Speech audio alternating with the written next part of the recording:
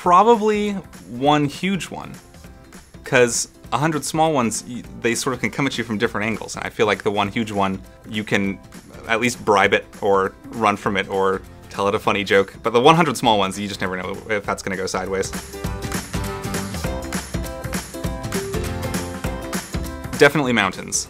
They're fun to hike in, they hide lots of cool stuff, and they don't have jellyfish hiding in them. I think fly. Better views, right?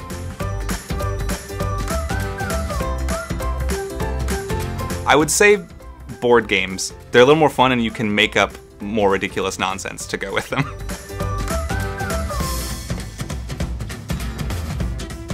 Nap. Easily nap.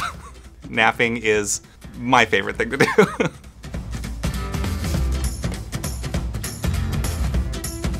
I would say ziplining. It makes you kind of feel a little bit more like an action hero.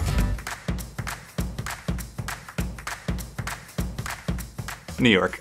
Easily New York. I love the city. I love how dense it is, how old it is, how maze-like it is. I just love New York.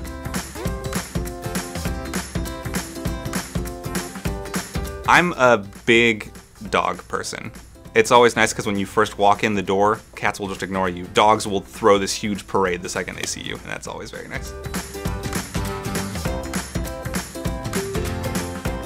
I'm gonna say treehouse. Yeah, because then you can do all kinds of cool little like swings and things off of it.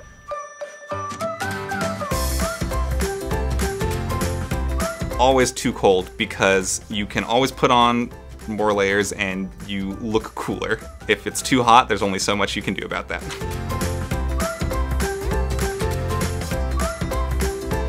X-Men. I don't really know why.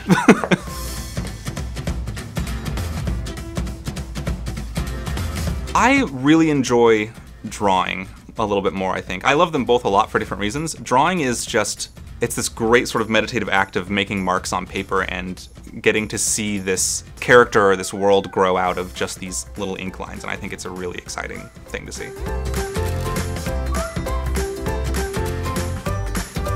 Fairies, because more glitter.